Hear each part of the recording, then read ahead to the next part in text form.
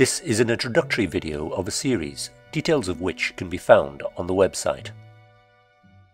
The development of atomic theory and the ideas about fundamental particles remind us that nothing in science is absolutely certain.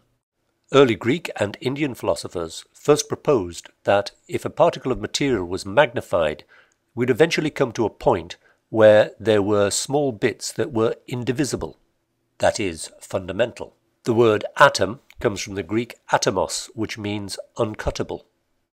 The ideas were reinforced by early 17th and 18th century chemists who realized that some substances could not be broken down further by chemical means.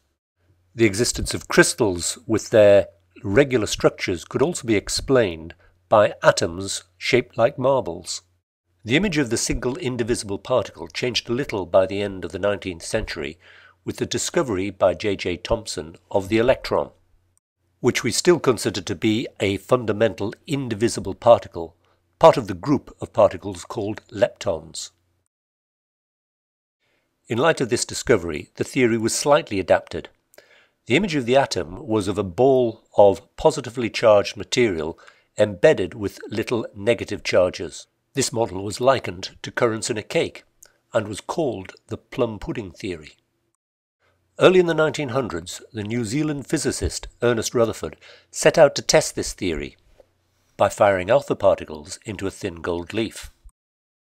His interpretation of the unexpected results from this gold leaf experiment, explained in another video, led to a radical rethink of atomic structure. He showed that most of an atom was empty space, that its mass and matter was concentrated in a very small spot in the center. Surrounding this positively charged nucleus were negatively charged electrons. He and other associates went on to show that the nucleus was not a fundamental particle, and that it consisted of positively charged protons and neutral neutrons.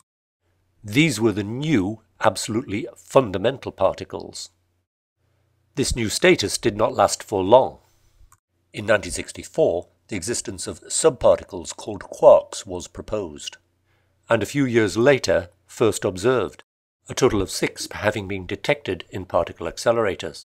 We think that only 2 of these types or flavors of quark are stable, and that they comprise all normal matter. These are up and down quarks. A proton consisting of 1 down and 2 up quarks, and a neutron 2 down and 1 up quark. Investment in research continues apace. It will be interesting to see if these theories continue to develop or if they're completely overturned. Notes to support this video and details of other videos in the series can be found on the website. Thank you for watching.